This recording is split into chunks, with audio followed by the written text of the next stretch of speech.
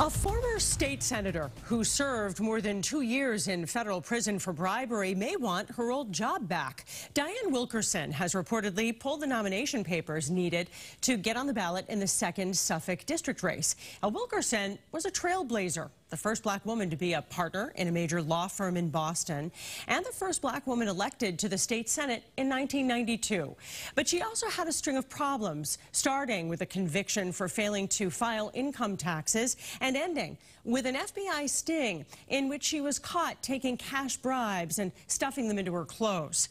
Well, she resigned, pleaded guilty to the charges, and served her time.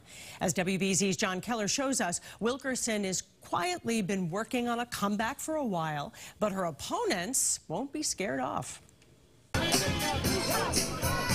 She was the rising star of Boston's black leadership, destined, some thought, to become the city's first black mayor. Then came the downfall. You're pushing me.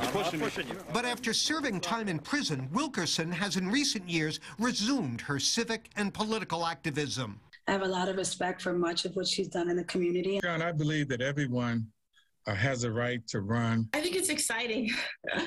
But while State Representatives Nika Elugardo and Liz Miranda and former federal housing official Reverend Minyard Culpepper all welcomed Wilkerson's return, they also served notice. There will be no deferring to the past. I am the housing candidate, and I will be the housing senator. I'm the only candidate in this race who has the experience in this record of building affordable housing in the district. I have fought and I have won. I have been part of this community my entire life. I've been working 20 years, neighbor to neighbor, block to block, turning talk into action. And in the 3 years that I've been in the State House, I've been able to deliver on all the issues we care a lot about here. We're similar around Black power, around reparations. So it really is going to come down to what is the leadership style you want to see? Somebody that's tough and a fighter and is able to compromise and get things done, not by bullying, not by picking the low-hanging fruit, but by taking on intractable problems.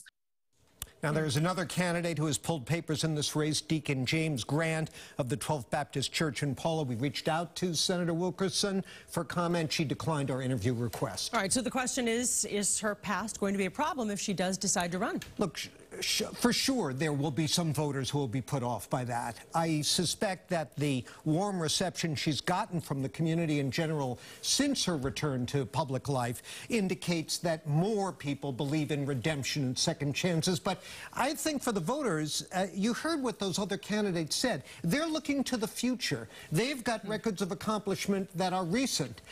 It's going to be tough for her to get it together organizationally, because she's coming in late, and to deal with these other formidable candidates who are focused on the future rather than the past. All right, we know you'll be watching it. John Keller, thanks so much. Lisa? Paula, John?